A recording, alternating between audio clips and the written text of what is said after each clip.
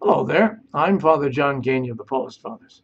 Hey, have you ever thought about just selling your home or maybe cashing in all the money you have in the bank or doing something about your stock so that you cash them all in and then turning all that money into a common pot at your local church? You're probably looking at yourself or thinking to yourself, is he nuts or what?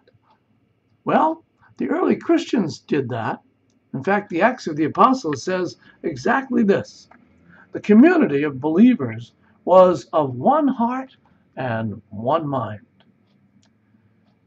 And no one claimed that any of the possessions was his own, but they held everything in common.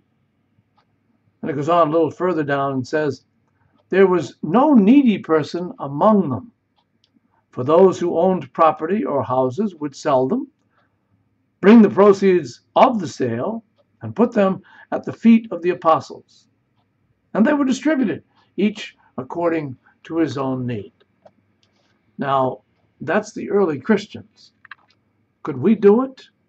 We could, but here in the United States, we're always relying on the capitalistic idea that individualism is the key to a happy life. I need to be secure. I need a house and belongings. And poor people, well, they just have to try harder to make it.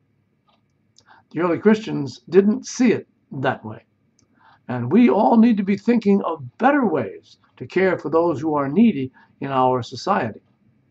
It's the challenge, in fact, the tension of being a Christian. For the Catholic Information Center in Grand Rapids, I'm Father John Geaney. Thanks for being there.